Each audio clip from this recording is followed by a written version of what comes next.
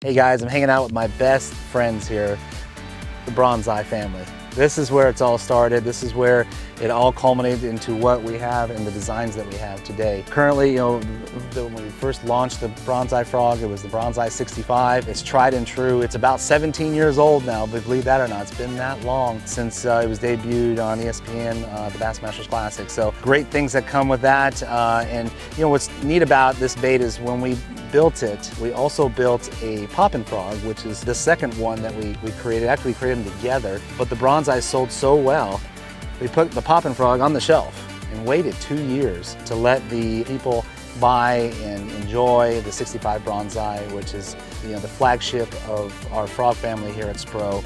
And super proud of this one. I designed this one and the poppin' frog. And the poppin' frog came later, about 2 years after that. We launched it at ICAST. We won Best of Show for the original Bronzai when we introduced it, and then the poppin' frog came about 2 years after that. The poppin' frog is more of a all-around frog that anybody can throw. It's more for novice, for pond fishing. It's easier for people to work the bait because of the cup mouth. You really don't have to apply a whole lot of action to it. But if you want to apply action to it, you can make this guy dance and spit and chug and do a lot of neat things. So building upon that, we created the Bronzai shad. And so we took the Bronzai DNA and we created a shad glide bait to where you can see how the V is deep cut on it, but still has the same characteristics as our original Bronzai.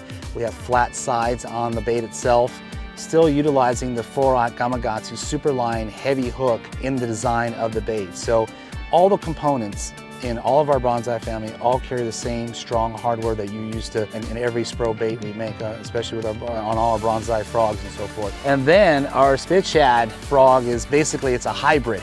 And I wanted something in between a poppin' frog and a regular Bronzai. As you can see down here, it has a release down here to where it's not like the actual poppin' frog itself. So it actually spits instead of chugs. And it still incorporates the flat sides like we have on our Bronzai shad.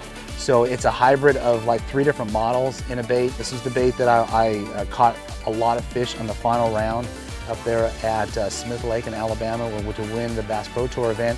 And it already has a victory on its belt.